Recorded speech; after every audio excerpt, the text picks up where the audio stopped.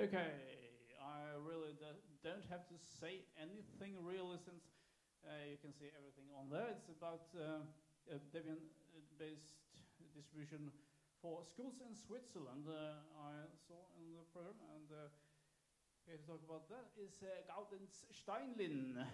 Yeah, thank you for the introduction. It's quite hard to be the one speaking about after Jacob Applebaum. I think people are still out, so maybe a few more will join us later. So, but I'll start anyway. My talk will have kind of two parts. First, I will give you an overview about Lernstick. I think most of you haven't heard of it at all, so I will tell you what it is. And I will briefly talk about how Debian could help improve Lernstick and what we try and want to improve to be a better citizen in the Debian community.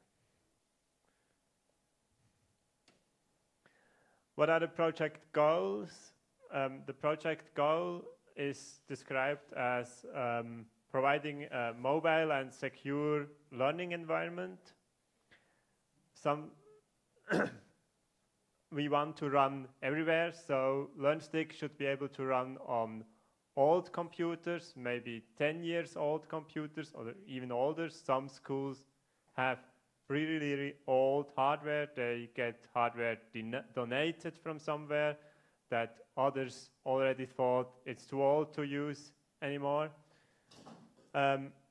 It should have a low administrative overhead for the schools, so no administration basically should be needed. They shouldn't need any servers. They should be able to use it with minimal Unix and Linux knowledge themselves. They shouldn't have to also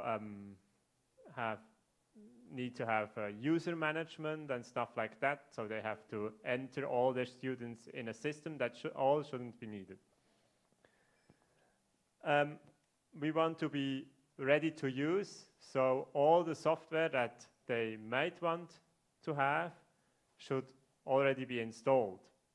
So they don't have to deploy it and afterwards install additional software for them to be useful, for it to be useful.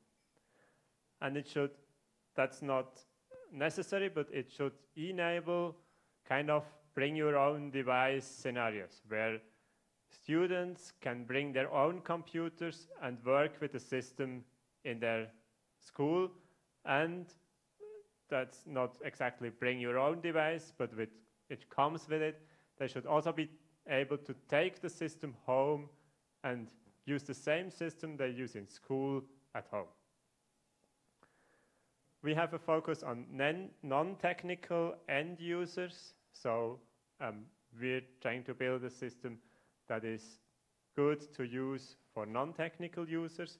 Not only the students, they're sometimes just also too young, so they have to learn to become technically competent first, but also most teachers are not very technically proficient.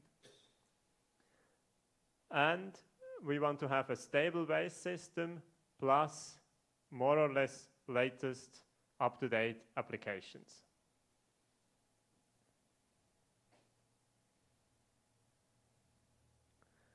So how does the project look like?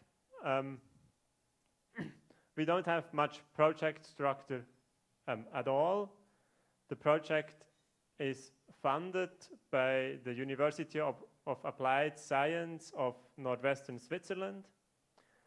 The university, or the one person employed by the university that does this project, provides free support for the schools in Northwestern Switzerland. So if Switzerland is grouped in cantons and this university is funded by several of those cantons, if schools inside those cantons want to use it, they don't have to pay anything for support. I mean, it's free software anyway. You can download it and use it at no cost. But if you want support from us, others have to buy support contracts. It's usually done on a basis where you pay something per year per student.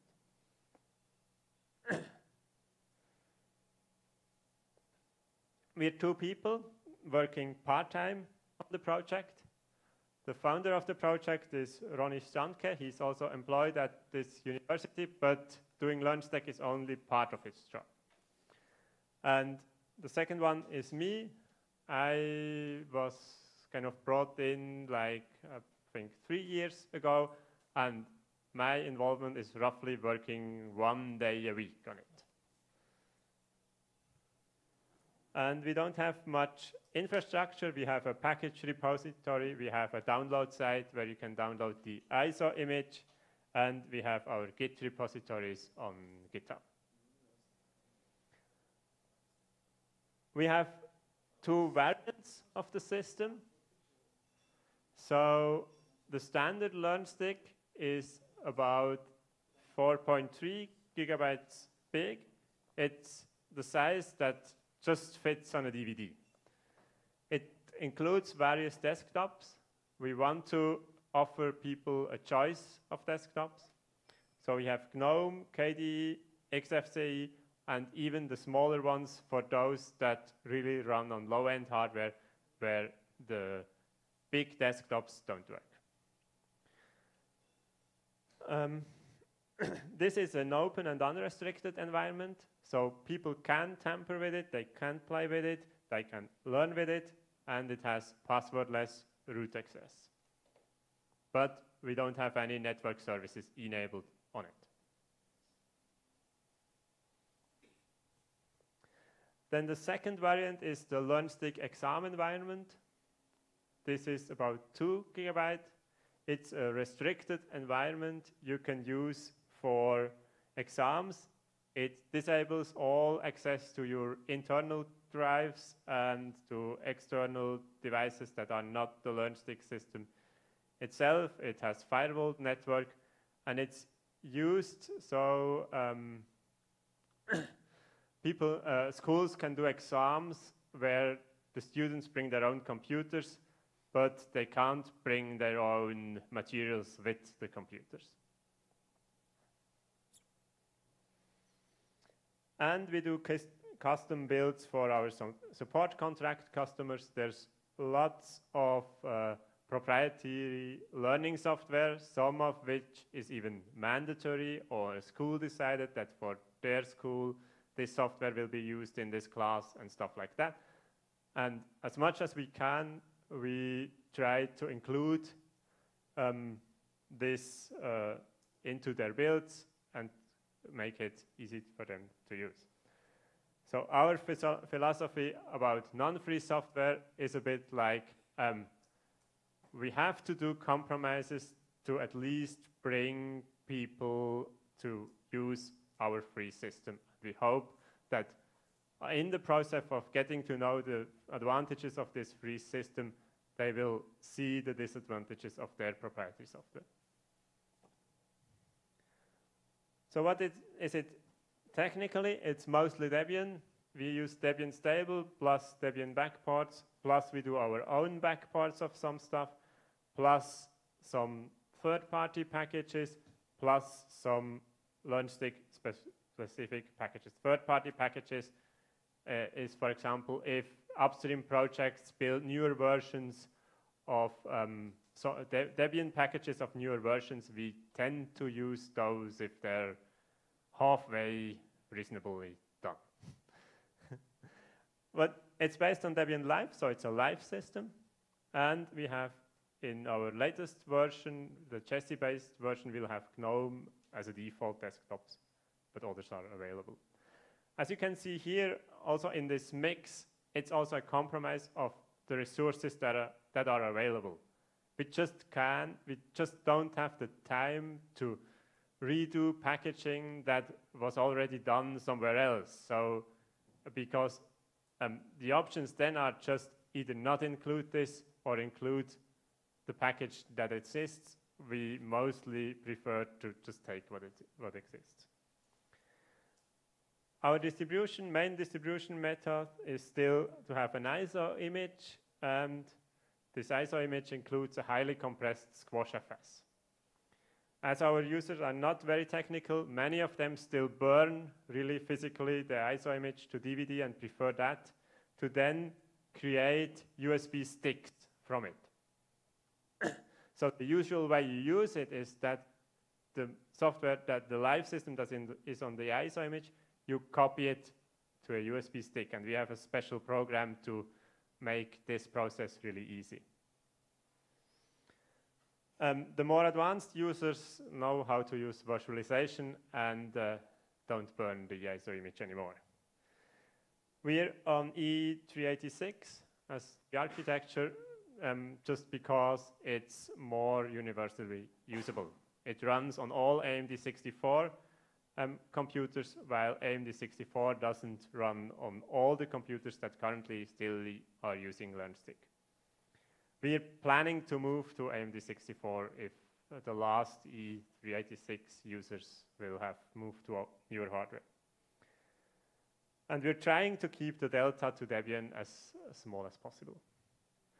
So I will quickly show you some specific software we've done. The first is this program we call DLCopy. It originally stands for Debian Live Copy.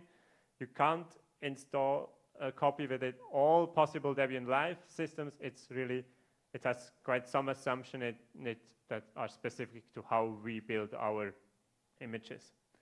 And with this, you can install on storage media, you can repair or upgrade your sticks, and you can even have a stick and convert it back to a new ISO image. And the installation looks like this. You will see all the sticks that are connected to the system, and you can say how big the so-called data partition should be, where the modifications to your file system are stored, and you can see that's the squash FS partition is kind of fixed.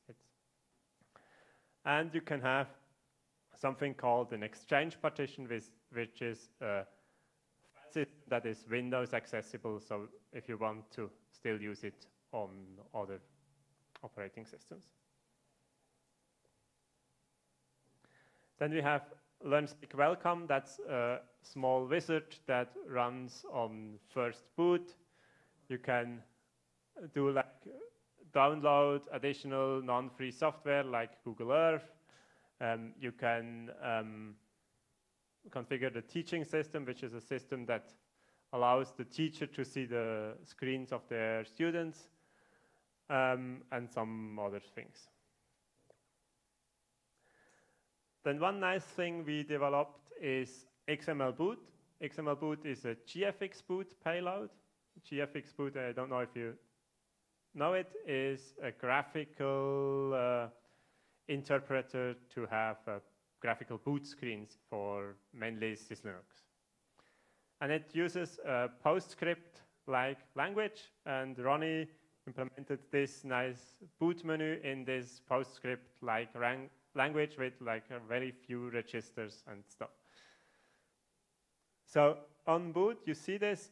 You can select the language, you can select the desktop you want to boot, you can select if you want to use your data partition, or if you don't want to use it, or if it should be read-only. And yeah, it's kind of usable by non-technical users because they can, it's easy to select, but it's still, I always see people trying to use the mouse, and obviously the mouse doesn't work here. It's just keyboard only. Then we have a few more additions which don't have good screenshots. I developed something I call Lernstick Guest. The use case for this is you have Lernstick installed on a computer on its hard drive, and you don't want that the students have to reboot it all the time to work with their stick.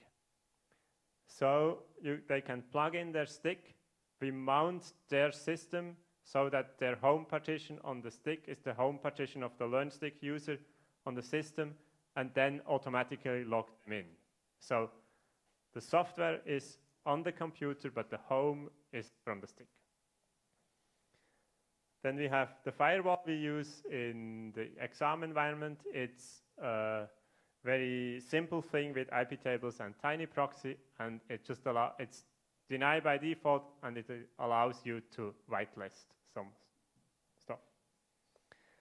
And that's an old project of Ronnie. JBackpack is a simple backup GUI to a diff backup. So why we're a Debian derivative and why we're not just a Debian blend or Debian itself? Where do we deviate from Debian? So we have some non-free packages in the base install. It's basically hardware support. We pre-install the non-free graphics drivers because for many schools, 3D graphics for games or Stellarium or other these things are quite important, and the performance of the non-free drivers is still better. That's one point, and the more important point is that there is still hardware that just doesn't work with the free drivers. And we install firmware because, I mean, you can't live without some firmware on most computers nowadays, unfortunately.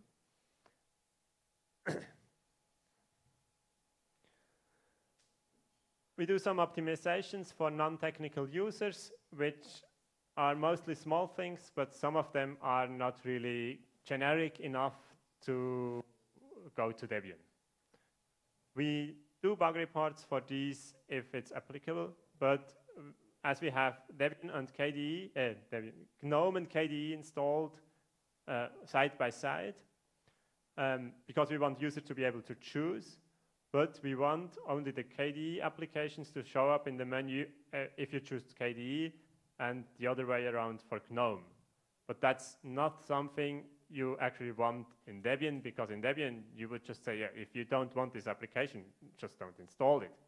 But as we're a live system, we don't have that option. There are some live-specific customizations. It's mostly fix-up for hardware assumptions. One example is that some programs store sound card configurations in home and stuff like that. Some of this is upstreamed if the Debian Live maintainer accepts our patches. And we have secure boot support. We did that not because we really like secure boot or we think as we do it now, it's also not a security improvement at all, but our users don't know how to modify their BIOS settings.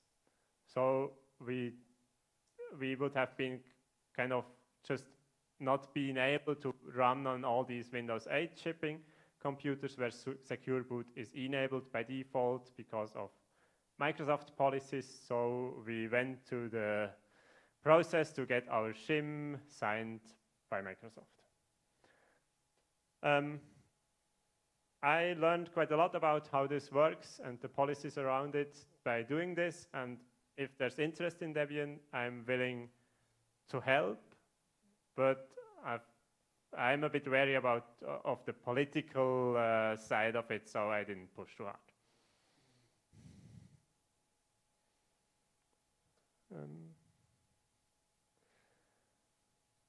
So where could we improve collaboration with Debian? Currently there's no or not much collaboration with Debian EDU. I mean, we profit from the work they do in terms of learning software that's packaged and stuff like that, but we don't have any direct contact. I think that would be interesting to have. I don't know if someone's working on Debian EDU is here in the audience. We should try harder to upload all our stuff to Debian where possible. These are some of the packages that I think could perfectly well go to Debian. There are others, mostly those that are written in Java, that need some cleanup first. They don't build cleanly currently. They have packages that are not really policy compliant, but they're free software. It's doable. It just needs to be done. Some packages are really only useful on a Lernstick system. So we have something called Lernstick config that is our additional live config script. If you know Debian live config is the last component that runs of Debian Live. It's run after the init started first, and it does all the customizations one needs for a live system. And we have some additional scripts for us. I'm not really sure if it would be appropriate to upload those to Debian or not. And some of our packages are just hacks, and I don't think they should go to Debian. One example is that we do quite a lot of file diversions for small files. Like I said, we're changing desktop files, and instead of having to, like if you change the desktop file of LibreOffice, having to rebuild LibreOffice, we just have a package that diverts the desktop file, which is not something you want to have in Debian, but it solves two problems for us. We don't have to wait hours to build LibreOffice, and if LibreOffice gets an update, our diversion will still be there.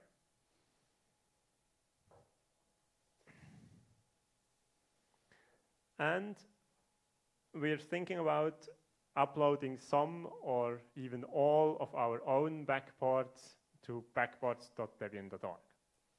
And there are two things that currently stop us from doing that. One is that I'm the only DD on the team, so I would have to do that all. The other thing is that the expectation for backports is that you kind of try to maintain them through the lifetime of the stable release, and we're not really sure if we're capable of doing that in a satisfactory way. And the third is that currently we don't contact package maintainers about doing backports, and I think that's something that's advised for backports. It's usually not a big deal, but it still needs to be done.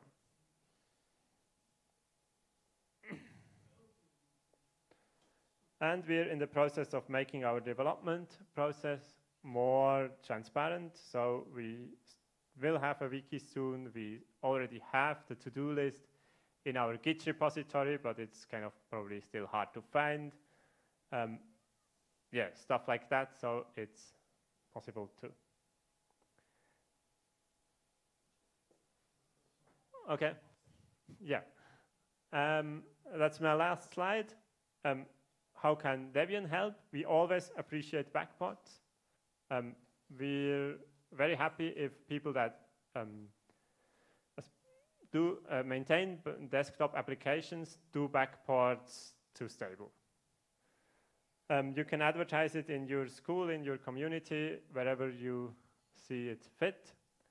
And we have some nice ideas for the future if people would want to take an interesting, challenging project, like replace XML boot by an Excel program running in the initRD, so you can really use your mouse and do all the fancy stuff.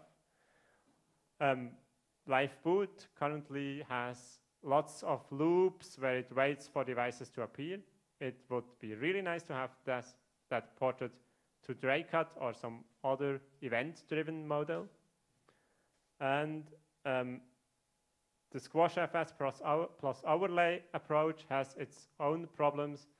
It would be really nice to move to something that's more snapshot-based, but SquashFS had the one big advantage that it does really, really good compression. And I'm not aware of anything snapshot-based that can do that much compression. I don't know if we have time for questions. Not really. Not really. You have to take them during lunch directly, I think. Okay, or I will be outside, so if you want to ask questions. Thank you.